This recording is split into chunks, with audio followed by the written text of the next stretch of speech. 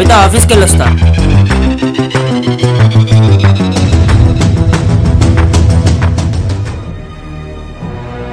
ఏమండి హెల్మెట్ మర్చిపోయారు.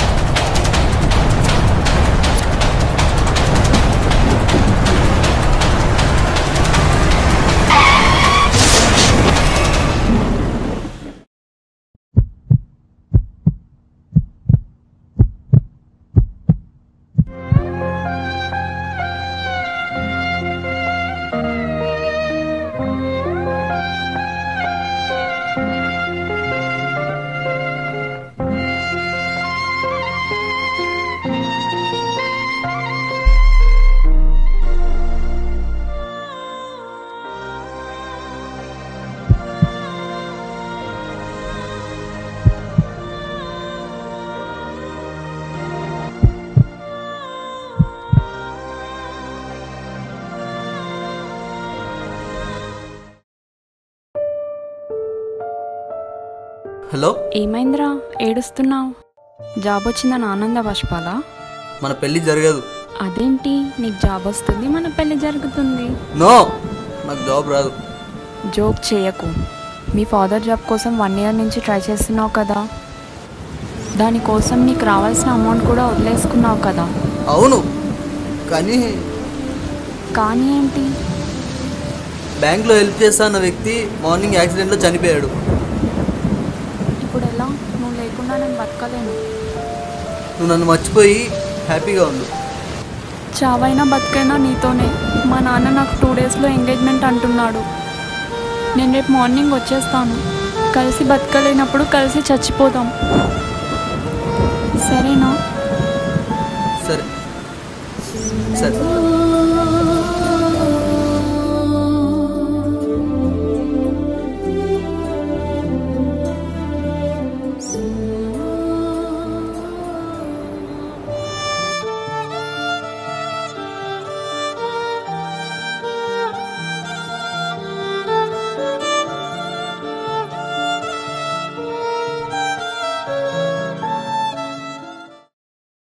ఏరా క్రాంతి, డాడీ బీటెక్ అయిపోయింది కదా?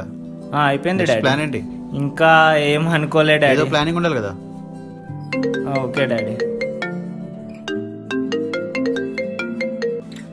హలో, చెప్పి. అవునా?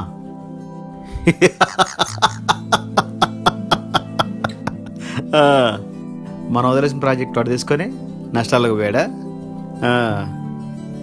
ఓకే. ఏమైంది డాడీ? మనోహర్ గడు ఉన్నాడు కదా, మనం వదిలేసిన ప్రాజెక్ట్ని వాడు టేకప్ చేసాడంట. మన తీలేమా, మన జాతి కదా. దేనికైనా ప్లానింగ్ ఉండాలి. ఏమైనా నాకు ఈరోజు చాలా హ్యాపీగా ఉంది.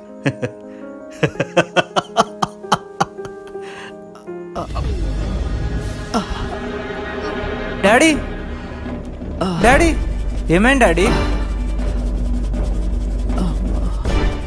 రెస్ట్ తీసుకోండి డాడీ, ఇప్పుడు వెళ్ళి డాక్టర్ని తీసుకొస్తా.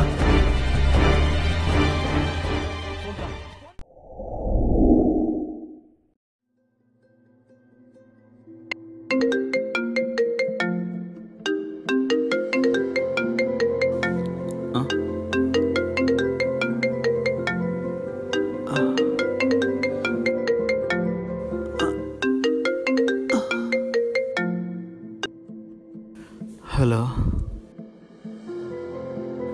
అవునమ్మా.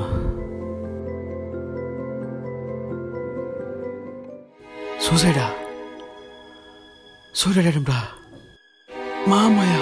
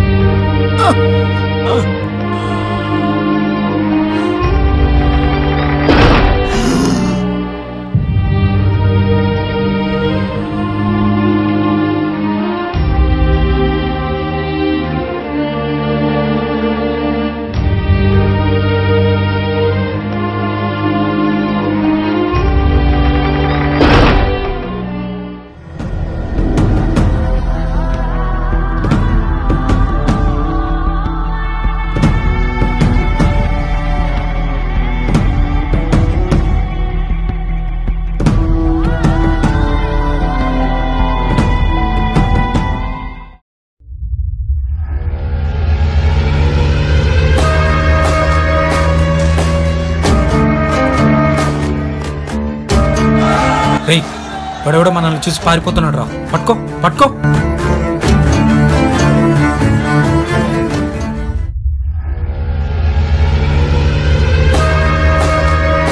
ఎవడరా నువ్వు? మమ్మల్ని చూసి ఎందుకు పరిగెడుతున్నావు? అసలు మీరెవరు? పోలీసా? ఏమైంది బ్యాగ్? ఏం లేదు సార్, ఏం లేదు సార్. చెకెట్ ఏం లేదు సార్. సార్ సార్ వడరా నువ్వు అసలుకి మమ్మల్ని చూసి ఎందుకు పరిగెడుతున్నావు? సార్ బ్యాగ్లో డబ్బులు ఉన్నాయి సార్. ఎక్కడరా అంత డబ్బు నీకు? సార్ నారాయణరావు గారు ఇచ్చారు సార్. ఏ నారాయణరావు రా? సార్ ఇండస్ట్రియల్ నారాయణరావు గారు. నారాయణరావా? ఆయన రాత్రే చనిపోయాడు కదా సార్. మార్నింగ్ ఇచ్చారు సార్, నేను పొద్దున్న ఇచ్చారు సార్. ఇంత డబ్బు నీ దగ్గర పెట్టుకొని నువ్వేం చేస్తున్నావు? నాన్నగారికి బాగాలేదు సార్. సార్ నాన్నగారికి, అవును సార్, నాన్నగారికి హాస్పిటల్ ఖర్చుల కోసం ఇచ్చారు సార్. దొంగతనం చేసి కథలు పడుతున్నావారా నువ్వు? సార్, పోలీస్ స్టేషన్ పదా. పోలీస్ స్టేషన్ కి పదా. సార్ మా ఫాదర్ హెల్త్ బాగాలేదు సార్. ఇలా ఇతను అరెస్ట్ అవడంతో తన తండ్రి హాస్పిటల్లో వైద్యం అందక చనిపోయాడు.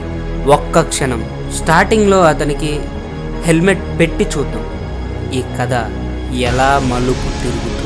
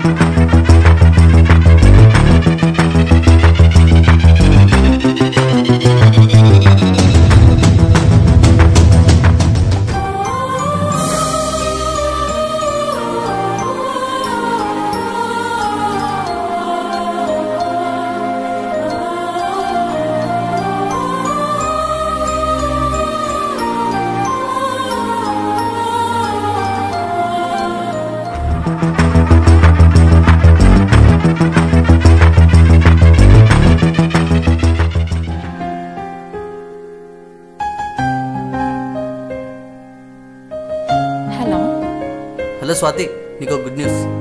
ఇన్ని రోజులు నేను కన్న కళ్ళని రేపటితో నెరవేరబోతున్నాయి.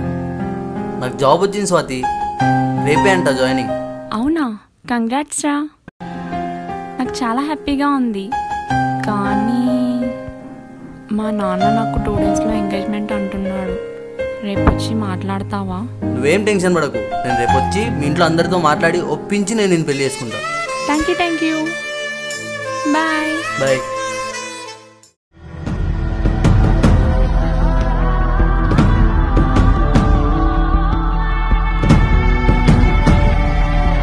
ఎవడరా నువ్వు? మమ్మల్ని చూసి ఎందుకు పరిగెడుతున్నావు? అసలు మీరెవరు? పోలీసా? ఏమైంది బ్యాగ్ లో? ఏం లేదు సార్. చెకెట్ ఏం లేదు సార్. ఏం లేదు సార్. సార్ సార్ నువ్వు అసలుకి మమ్మల్ని చూసి ఎందుకు పరిగెడుతున్నావు? సార్ బ్యాగ్లో డబ్బులు ఉన్నాయి సార్. ఎక్కడరా అంత డబ్బు నీకు? సార్ నారాయణరావు గారు ఇచ్చారు సార్. నారాయణరావా? ఏ నారాయణరావు రా? సార్ ఇండస్ట్రియల్ నారాయణరావు గారు ఇచ్చారు సార్. ఇండస్ట్రియల్ నారాయణరావు. ఫోన్ చేయరా, ఫోన్ చేయి.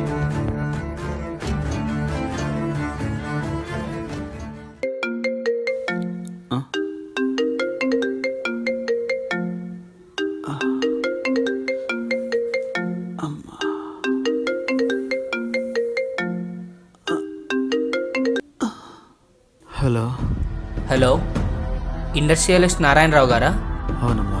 నేను 2 టౌన్ కానిస్టేబుల్ని మాట్లాడుతున్నాను. ఇక్కడ మీ పేరు చెప్పి ఎవరో డబ్బులు తీసుకొని పారిపోతున్నాడు. మీరు ఎవరికన్నా 5 లక్షలు ఇచ్చారా? అవునమ్మా, మా డ్రైవర్ కొడుకు ఇచ్చా. అలాగే, ఓకే ఓకే సార్. ఇచ్చారండి సార్. సార్ బతికిపోయినవరా? వెళ్ళు, జాగ్రత్తగా వెళ్ళు, సరేనా? అలా తన తండ్రిని ఆ డబ్బుతో కాపాడుకున్నాడు. మనకి తెలియకుండా మనం చేసే చిన్న చిన్న పొరపాట్లు చేయకుండా ఉంటే మన జీవితమే కాదు, మనకి తెలియకుండా మనకు సంబంధం లేని చాలా జీవితాలు ఆరిపోకుండా ఉంటాయి. రోడ్డు ప్రయాణం చేసేటప్పుడు జాగ్రత్తగా ఉండండి. మనం సక్రమంగా వెళ్తున్నా కూడా ఎన్నో ప్రమాదాలు పొంచి ఉంటాయి. మీ మీదే ఆశలు, మీ మీదే ప్రాణాలు పెట్టుకున్న చాలామంది మీ ఇంట్లో మీకోసం ఎదురు చూస్తుంటారు. దయచేసి హెల్మెట్ వాడండి. పోకుండా ఉంటారు. అదే పైకి.